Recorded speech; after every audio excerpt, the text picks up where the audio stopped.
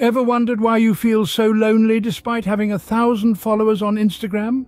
Welcome to the paradox of the digital age. Here we are, more connected than ever, yet somehow we're feeling more isolated. It's the social media madness, folks. You see, social media, with its endless streams of likes, shares and followers, can give us the illusion of connection. But how deep do these connections really go?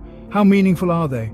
Can 100 comments on your latest selfie replace a heart-to-heart chat over a cup of coffee? Often we're just skimming the surface of connections, not taking the time to dive deeper. We're collecting followers like trophies, but we're not really getting to know them. And they're not really getting to know us. So while you might have 1,000 followers, how many do you actually connect with? The numbers game can be deceiving, can't it? Are your digital connections causing real disconnections? We're living in a time where we're more connected than ever before. The world is at our fingertips, literally. Yet paradoxically, we're also more alone. You see, in a world where a tweet is a conversation and a status update is a life event, we're trading the depth of real-life relationships for the breadth of digital ones. We're mistaking followers for friends and likes for genuine appreciation. It's the digital age's cruel irony. We're so engrossed in our screens that we're missing out on the world around us, on the human touch, the laughter, the shared experiences that make life rich and fulfilling. It's time to strike a balance, to remember that while technology connects us globally, it's the face-to-face interactions that connect us humanly. So put down the phone, close the laptop, and live your life. Remember, a digital like is no substitute for a real-life smile. Are you comparing your backstage to everyone else's highlight reel? It's a trap we can all fall into, especially in today's digital age. You know, when you're scrolling through social media and suddenly feel like everyone else is leading a more exciting life than you, that's the comparison trap. But here's the truth. What we see online is often a curated, filtered version of reality. It's a highlight reel of people's best moments, not a full representation of their lives. It's easy to forget this and start comparing our everyday realities, our backstage, to these polished images. This comparison can lead to feelings of inadequacy, loneliness, and even depression.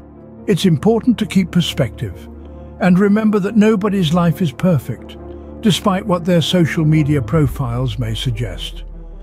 So next time you're scrolling through Instagram, remember, you're only seeing the highlight reel. Are you too busy being busy? It's a peculiar question, isn't it? But in our modern world, it's one we should all be asking ourselves. We've become obsessed with the hustle and bustle, the constant go, go, go. We wear our busyness like a badge of honor, as if being busy equates to being important or successful. But here's a thought. Could this frantic pace of life be contributing to our feelings of loneliness? When we're so engrossed in our to-do lists, we often overlook the simple, meaningful moments of connection with others. We miss out on the shared laughs, the comforting hugs, the heart-to-heart talks. It's essential to understand that being busy is not inherently bad. However, when it starts to isolate us from the world and the people around us, it's time to take a step back. So maybe it's time to stop being busy and start being present. Are you connected 24/7 but still feeling alone? Let's unravel this paradox. We live in an age where we're constantly plugged in, constantly reachable. Our devices buzz, ping and glow with updates round the clock. But here's the catch. While we're more connected than ever, we often feel more isolated. This is the myth of constant connectivity. It tricks us into believing we're surrounded by social interactions, when in reality, we're missing out on genuine quality connections. It's not just about how many followers you have or how many likes your latest post got. It's about meaningful engagements, shared experiences, and deep conversations. Our devices make it easy to forget that behind every profile is a real person, with real emotions and real lives. So, it's time to challenge the myth, to seek quality over quantity, to remember that it's not about how often you're connected, but how you're connected. Are you afraid to show your true self? Now let's plunge into the fear of vulnerability. It's a common human trait, really. We all have our shields up, our masks on. We're terrified of being seen for who we truly are because, well, what if people don't like what they see? But here's the irony. It's this very fear that stops us from forming genuine connections. Authenticity, my friends, is the cornerstone of real relationships. It's about letting someone see you, The real you, warts and all. It's about being brave enough to say, "This is me, take it or leave it." And guess what? More often than not, people appreciate the honesty, the rawness, the realness. It's refreshing in a world of filters and facades. So let's drop the mask and show the world who we really are. It's scary, I know, but it's also liberating beyond words. It's the first step towards true connection. Can you be alone without being lonely? Let's ponder this for a moment. You see, there's a significant difference between being alone and being lonely. Being alone or solitude is a state of being, while loneliness is an emotional response to isolation. Solitude isn't just about being alone, it's about enjoying your own company and finding peace and tranquility within yourself. It's about embracing the silence and using it as an opportunity for self-reflection, for personal growth, and for a deeper understanding of your own thoughts and feelings. In today's fast-paced, constantly connected world, finding time for solitude can be a challenge, but it's an important part of self-care. Embracing solitude allows you to recharge, to reset, and to refocus. It allows you to develop a stronger sense of self and a deeper connection with your own needs and desires.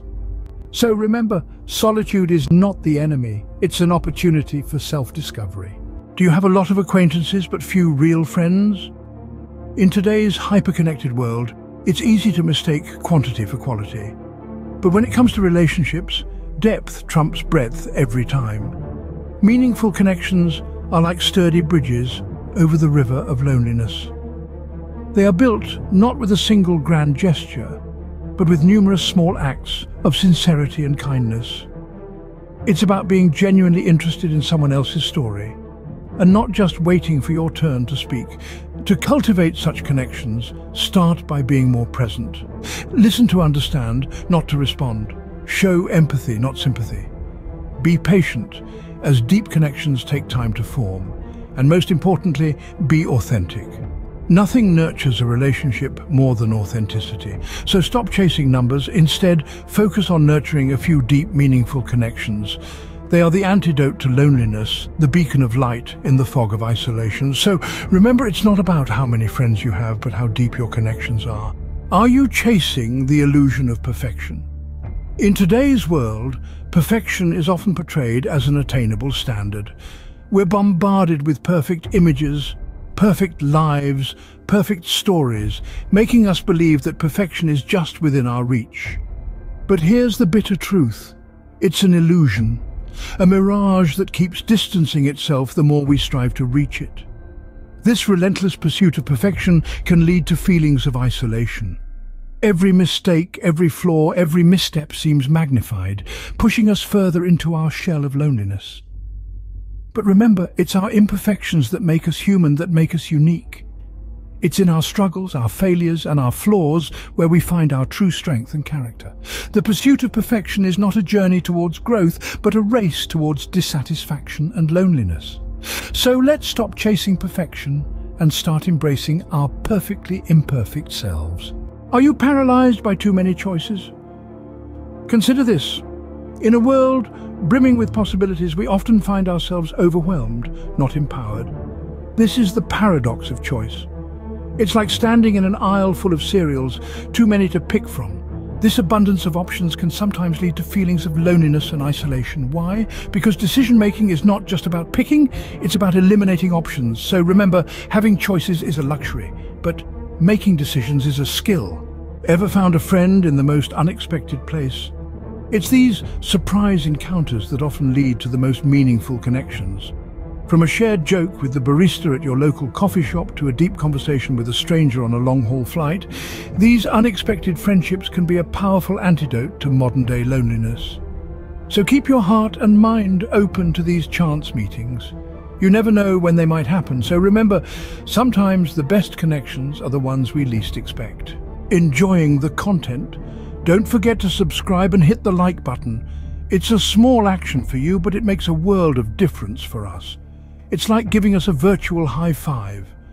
Remember, your support helps us create more content like this. Are you always online but never truly connected? It's a question that hits home for many in this age of digital hyperconnectivity.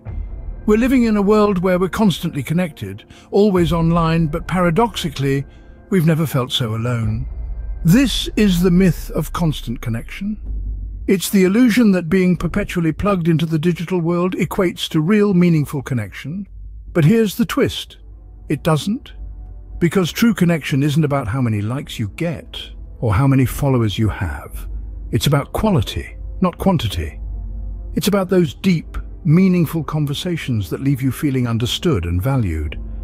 It's about the shared experiences that bind us together. It's about the vulnerability that comes with showing your authentic self, not just the highlight reel. So remember, it's not about being always online, but about being truly connected. Because at the end of the day, it's these genuine connections that make us feel less alone in this ever-connected world. So why does today's world make you so lonely? We've navigated through the labyrinth of social media madness, the illusion of perfection, the paradox of choice, and the myth of constant connection. We've grappled with our fear of vulnerability and learned to embrace solitude. It's clear that loneliness stems from a lack of meaningful connections, authenticity, and self-care. Now that we've untangled this web, let's remember to prioritize quality over quantity in our connections. Remember, it's not about how many connections you have, but how meaningful they are. Thanks for joining us today. If our chat struck a chord, don't forget to hit that subscribe button and give us a like. Every click helps us keep these conversations going. Remember, you're not alone. We're all in this together. Stay connected. Savored this video? Fancy another? Click the on-screen video for an even deeper dive into fresh territory. Your support is like a warm cuppa on a brisk day. Give us a thumbs up, subscribe, ring that bell for the latest content. Cheers for watching.